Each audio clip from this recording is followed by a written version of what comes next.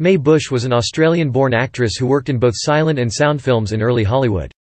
In the latter part of her career she appeared in many Laurel and Hardy comedies, frequently playing Hardy's shrewish wife.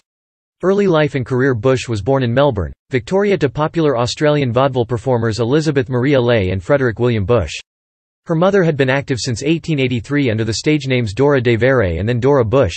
She toured India with Hudson Surprise Party and toured New Zealand twice. They continued to tour with various companies with short breaks when their two children were born, Dorothy in 1889 and Annie Mae in 1891. Following a concert tour of New Zealand, the family left for the United States via Tahiti. They departed on 8 August 1896 and arrived in San Francisco at the end of 1896 or in early 1897. While her parents were touring the United States, 6-year-old Annie Mae was placed in a convent school in New Jersey. At the age of 12, she joined her parents as the Busch-Devere Trio, which was active from 1903 until 1912. As Mae Busch she performed with her mother in Guy Fletch Bragdon's The Fixer, to good reviews, and in 1911 they featured in Tom Reeves' Big Show Burlesque. Mae's big break came in March 1912 when she replaced Lillian Lorraine as the lead female in Over the River, with Eddie Foy. Mae's first film appearances are reputed to be in The Agitator and The Water Nymph, both released in 1912. There is some doubt about Mae's being in these films, though, as the production of both films in California appears to clash with Busch's commitments in New York.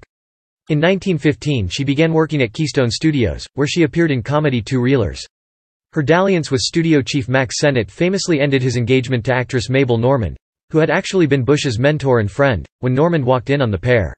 According to Minta Durfee's unverifiable claim, Busch, who was known for pinpoint throwing accuracy, inflicted a serious head injury on Normand by striking her with a vase.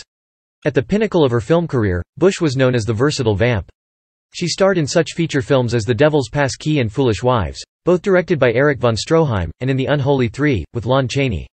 Her career declined abruptly after 1926, when she walked out on her contract at Metro-Goldwyn-Mayer and suffered a nervous breakdown. Afterwards, she found herself working for less prestigious studios such as Gotham and Tiffany, where she was relegated mostly to supporting roles. In 1927, she was offered a leading role in a Hal Roach two-reeler, Love 'Im and Weep, which began her long association with Laurel and Hardy. She appeared in 13 of their comedies, often as shrewish, gold-digging floozies, a volatile wife of Oliver Hardy, or more sympathetic roles. Her last role in a Laurel and Hardy film was in The Bohemian Girl, again as a combative spouse of Hardy's, released in 1936.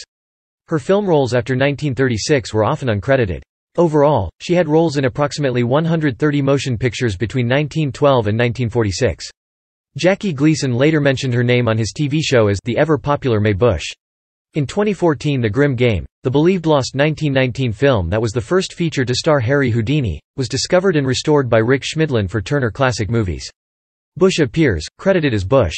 Personal life and death. Busch was married 3 times. To actor Francis McDonald, to John Earl Castle, and to civil engineer Thomas C. Tate. Busch died on 20 April 1946, age 54, at a San Fernando Valley sanitarium where she had been ill for 5 months with colon cancer. For her contributions to the film industry, Busch was inducted into the Hollywood Walk of Fame in 1960 with a motion picture star located at 7021 Hollywood Boulevard. In the 1970s it was discovered that her ashes had remained unclaimed. The Way Out West tent, a chapter of the Sons of the Desert, paid for their interment at Chapel of the Pines Crematory. The memorial plaque is incorrectly dated 1901.